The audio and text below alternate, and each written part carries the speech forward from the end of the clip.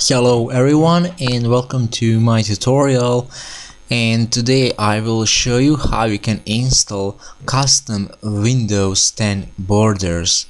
So I will basically show you how to change this Windows border in your Windows 10. For that you will need Aero Glass. Like you see, I have already Aero Glass on my computer. So what you need to do, if you don't have Aero Glass, go to this site. The link is in the description below, and on the right side you have Windows 10 RS2 and Windows 10 RS1. RS1 is for Redstone, aka anniversary update, and RS2 will work on anniversary update and creators update 1703. Actually, on all creators update it will work. So download RS2, click on get it now, and just install the Aero Glass. And after installation, click finish, and you should have Aero Glass like me. And then in the description below you will find this DWVM Atlas Images Collection Master. When you download it, extract to the folder. Okay, it's done. Then open this folder and copy these files. Go to this PC, local disk C, and here you should have Aero Glass folder. Open this and just paste it. Okay, you can see that I have already these files, so I will just skip these files. And when you paste it, go to files, and you should have this application Aero Glass.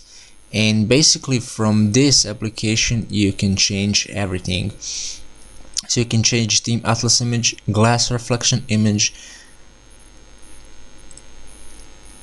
and I will show you how to install, or not how to install, how to replace a Windows border.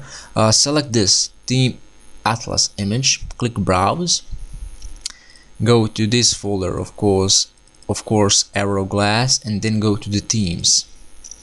From here you have many of custom themes to choose, but I will choose, let's say,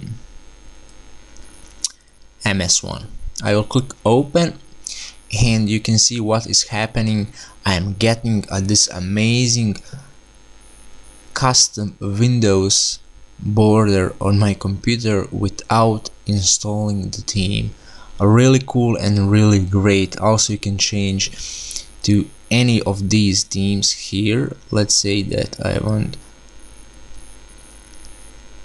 HUD Machine Gray White. You can see what I'm getting. Really amazing. Don't get confused, these images doesn't have arrow because the images are not transparent, of course. Let's see another one. I will choose HUD Machine Purple. Actually just purple, yes. And you can see how amazing it is. And now just click save, and that's it. Also, you can see that from here you can basically change to the Windows Classic or to the Team Atlas image. Okay, this one is really cool, and like you see, some of them actually had the glass effect, and that is really cool. You can change the intensity of glass reflection to minimum or maximum, blur effect radius, Windows 7 or 8 style. I am keeping to Windows 7 style. Also from here you can change a glass reflection image. You have this red, blue, you have Vista reflection, reflection small, or reflection big.